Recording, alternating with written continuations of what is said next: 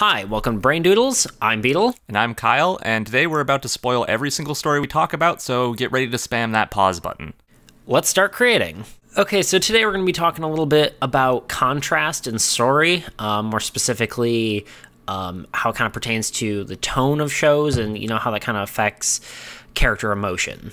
There's a lot of examples of this you can see in things, mainly animated things. It seems to be a lot more popular there, but that's also because we've been watching a lot of animated stuff recently, so that's kind of on us. But things like Ruby by Rooster Teeth, there's also Steven Universe, which Beats is a big fan of. I personally like more into anime, where you get some things in like ReZero, which if you haven't heard of that, it's a... How would I describe that one? It's a...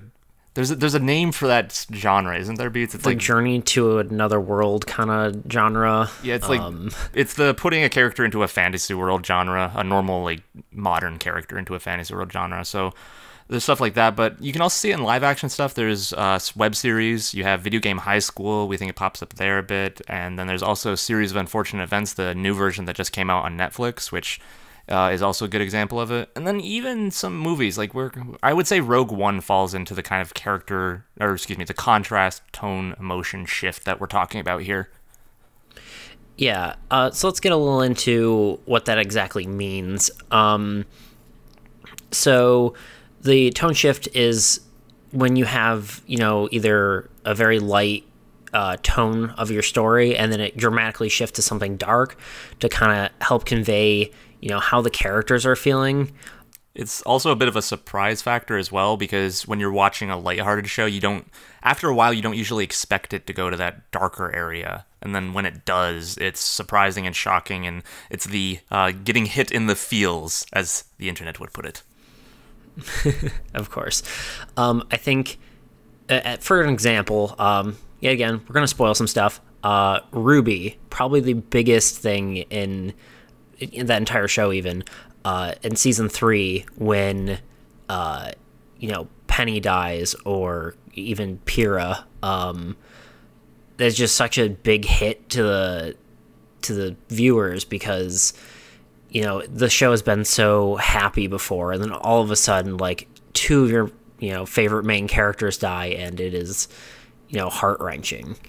It's especially because you're not expecting it. You're expecting, oh, they're going to find a way to overcome this because that's what they've done in the previous seasons. But nope, this one just smacks you in the face with death and destruction.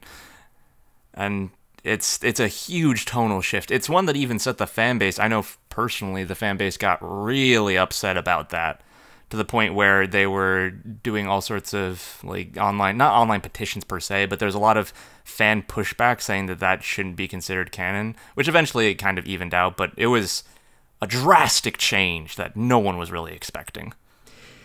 Yeah, that definitely can be done poorly sometimes. I definitely don't think that was the use of it. I thought that was absolutely brilliant from a story standpoint, and I think the people who saw it were just hurt because they their characters that they liked died, but I think it definitely can be used poorly. Like ReZero we were talking about, I think in some parts it seemed off, like after quite late in the season there was a part where he basically saw everyone die, which obviously was a super dark shift, and it just kind of lasted too long, so it kind of didn't feel the impact of it as much. It kind of just lasted too long. So again, to go, spoilers here, but to go into a little bit more explanation if you're not familiar with ReZero, the premise is that the character, every time he dies, he travels back in time to a certain point. It kind of varies. It's like a checkpoint system almost.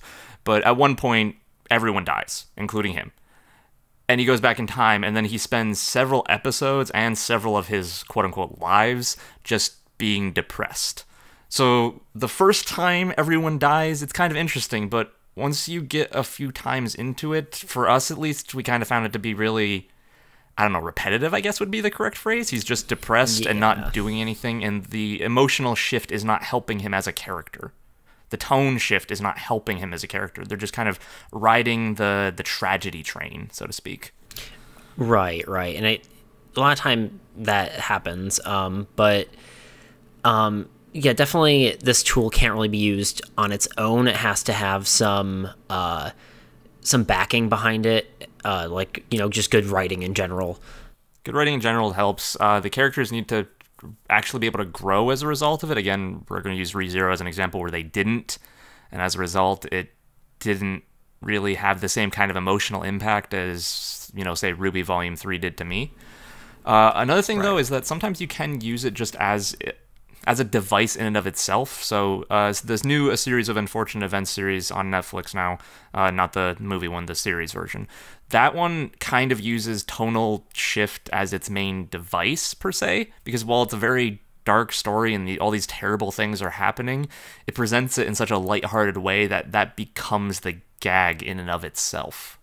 Right, right. So the other way of doing this, though, is sometimes we've been talking a lot about examples where it's a lighthearted story or lighthearted universe, and then it suddenly becomes dark. Another way to use it that you don't usually see a lot is to have a dark universe or a dark story, a dark tone, and then it suddenly shifts to very lighthearted. Now, I think personally the reason why this isn't used a whole lot is because in a lot of those situations, if it's a light story that's shifted to a dark tone, that's very shocking. But if it's a dark tone that suddenly shifts to a light-hearted tone, you get the feeling of, oh, when is this going to go wrong and how badly? So it's not not used a whole lot. I think, I guess Game of Thrones is a little bit of an example of it. Obviously, good stuff doesn't happen too often in that show. But when something does good happen, usually it just means it's something bad to another person that you really dislike. But I think that kind of is an example, because a lot of time you're like, just yes, this thing happened, like, and then you're excited because finally the good guys have like a win. See, I'm of the flip side or alternative thought on this, that I think Game of Thrones uses it badly because it's such a dark show and it never really changes a whole lot, just people constantly dying. So that's, to me, the lack of tonal shift almost made it impossible for me to get through more than a few seasons without just needing something lighthearted in my life. Yeah, it is a little consistently dark and only has momentary changes of that. So I think another good example is Rogue One. This new Star Wars film. I'm assuming everyone's probably watched that, but if not, again, spoilers. The change here is that Star Wars generally is a more light-hearted story. Not in the sense people do die, yes. Luke's hand gets cut off. If that's a spoiler for you, I'm sorry, but the movies are almost 40 years old. Get over yourself. But that's generally, like, the good guys win. The good guys are going to be happy. It's generally a positive story. Rogue One took that and spun it on its head, where the good guys won, but they all died. And that was... For sure.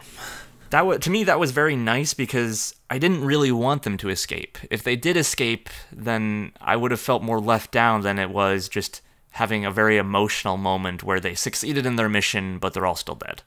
So yeah, this is creating a contrast, really can help you immerse into a story and its universe, because honestly, like, real life has a range of emotions, and, you know, it'd be boring without it. So this is probably, you know, one of our favorite tools to date in story creation. And if you want to continue the discussion below, keep on posting down there and keep creating. See you guys. Boop.